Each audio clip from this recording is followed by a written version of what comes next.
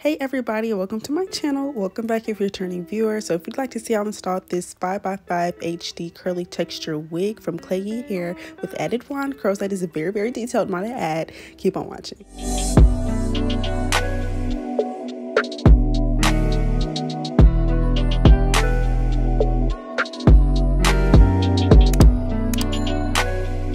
So we're starting off with my hair slicked back, and I have these braids in. They're pretty old, but my hair's still flat, so that doesn't matter.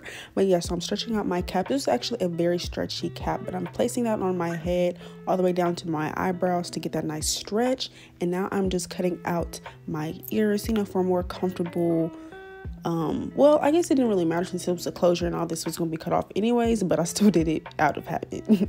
So for the bald cap, I'm using my Ebon Wonder extra firm hold lace spray. That is the red can, and I'm placing that right below my hairline, like where I want the new hairline to be, if that makes sense. So that is what that's going to look like. Then I'm going to blow dry that on a high cool setting until that is dry, and I wanted this to be a little bit more flat, so I took some of my Ghost Bond lace glue and I'm applying that with this popsicle stick here, but I'm also smoothing it out with my finger since it was such a little amount. It kind of just helped smooth everything over. Then I'm going to blow dry that on the same setting until that is dry.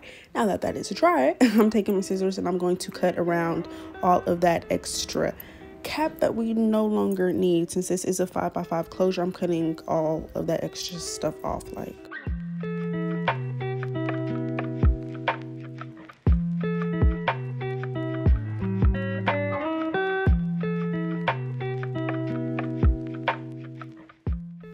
So I'm taking my RD15 Cream Foundation by Ruby Kisses. It is in the shade RD15 to be more specific for you. And my foundation brush, and I'm applying that right where the lace is going to be. I didn't want to use too much because my product is almost gone. The wig is on my head. As you can see, I already have the baby hair is pretty much mapped out. I did that while I was plucking, but I'm pushing that back for installing it. I don't want to leave those out while I install it. I just like my hair to be pushed back. So I'm using my hot comb to push all of the hairs back, as you can see. And once that's done, I'm going to clean my hairline with some alcohol and a paper towel, because you do not want none of that leftover makeup residue or just any oils on your skin interfering with how the wig will melt. You want it to be very sticky. You know, it's not going to be very sticky if you have a dirty forehead. But anyways, taking my popsicle stick and my Ghost Bond glue, and I'm smoothing this glue out. As you can see, I like to use a thin layer and basically just smooth it out, kind of like level it up as I go. Sometimes I use my finger to help smooth it out, which is nothing wrong with that as long as your hands are not dirty. But yeah, so I am going to blow dry that first layer with a cool high setting, and then I'm going to go on with my second layer and then my third, because I did 3 layers.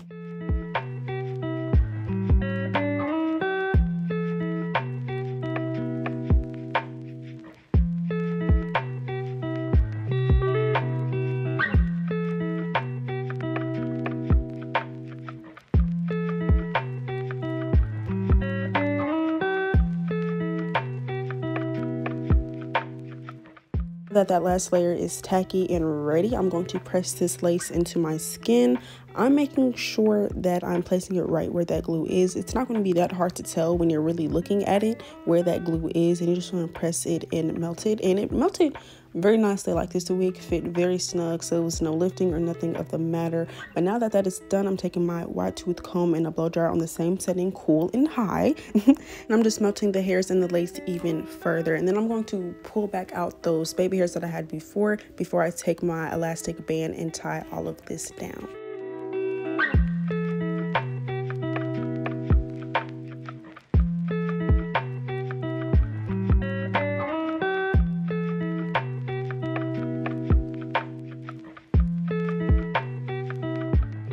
So I'm going to let this sit for maybe 10 minutes, and boom, now we are done. It is set, and now we're going to cut off the lace.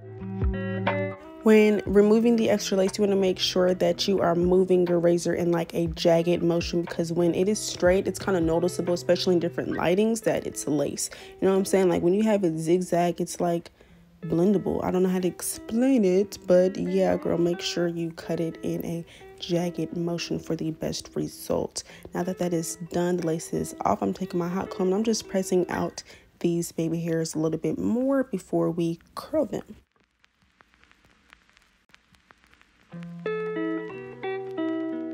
When I cut my baby hairs, I don't do them kind of in a straight motion. I kind of do it sporadically so that it kind of has a natural look to them, if that makes sense. It's more natural that way instead of going like in a line, even though that doesn't look bad either, but I just prefer to do it a little bit more messy. Now I'm taking my Kiss flat iron. This is a 1/2 inch pencil flat iron. This is perfect for baby hairs, so yes, please get this from your local beauty supply store. But I'm curling the baby hairs upward. I usually go like under, but recently I've been feeling the upward look for the more messy baby hairs. But I'm taking my Got To Be glue gel in black, and I'm only placing that on the top of the baby hairs, not all the way through the curled part, because it just allows the gel and the comb to kind of, I don't know, it's not as, they don't come out hard, like they're movable when you do it this way, but you don't use a lot of product. But yeah, so I did this very, not slow, but I showed you guys pretty much the whole process, so yeah.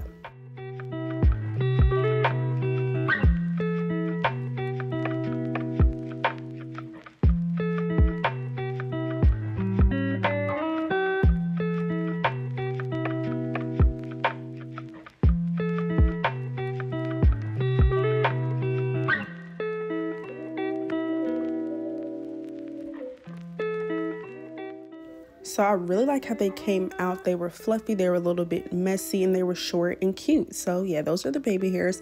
Now for these wand curls. So the brand is spelled T-Y-C-H-E for the wand curl. I don't know exactly how that is pronounced, but nevertheless, this is a 1/2 inch wand curler. It is a straight one. It doesn't have like that cone type build to it. But anyways, this was my first or the second time doing wand curls, and my first time doing it with this size, so they didn't come out as clean as I wanted them to, but it wasn't bad at all. You want to make sure you brush out these curls first, as well as add heat protectant, which I did do that before, and I will show you guys that later on the other side.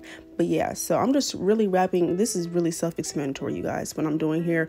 But the right side, which is the side that I'm doing now, I wasn't feeling as much as the other side, which you guys will see why. I think it's because I didn't use the heat protectant right before adding the curls to it, and also I curled away from my face. I didn't realize that it would have been smarter to curl towards my face for this look that I was going for, so it just looked like two different vibes, like on the other side. But it's okay, it still came out cute. So next time that I do wand curls, I will definitely make sure to curl everything to the front so it can have like a twist out look to it, instead of like wand curls, you know, on curly hair, if that makes sense. But yeah, so you guys can watch the process of me doing this.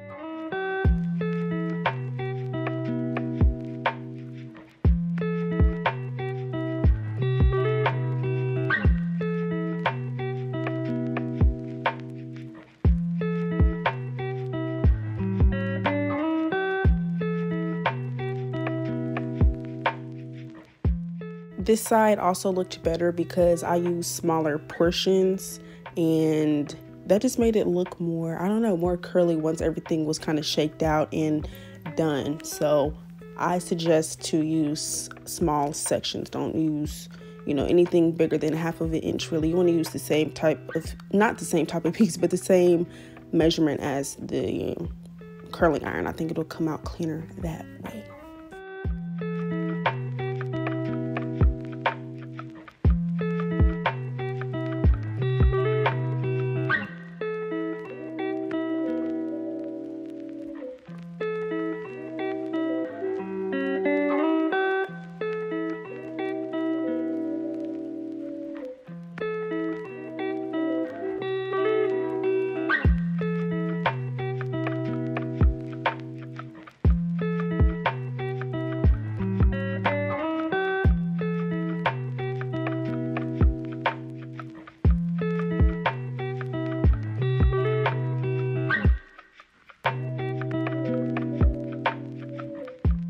I finished the other side off of camera. I needed to stand up for that because I feel like it just came out better with me standing up. But I just used some more of my heat protectant. I'm trying to get the front to be super flat now. My only problem with closures is they look so big on my head. Like, this wasn't super flat on the top of my head. I basically had to work harder to get this flat, so I'm using my wax stick as well to really try to get this flat. And I didn't want to put a scarf on top of it and ruin the curl, so it wasn't as flat as I would like it to be. But now that everything is flat and looking a little bit more seamless, I am taking my RD09 cream concealer, and I'm taking that, not cream concealer, but cream foundation, and a slim brush to get the part more defined, and I'm just smoothing that out with my finger to make it look more natural. And this is the completed look. Thank you guys so much for sticking through this whole video and watching me do my hair, getting these tips and all of that. Make sure to check the description box for all of the information on this hair, as well as a discount code that is there. Make sure to like, comment, and subscribe, and I'll see you guys in my next one.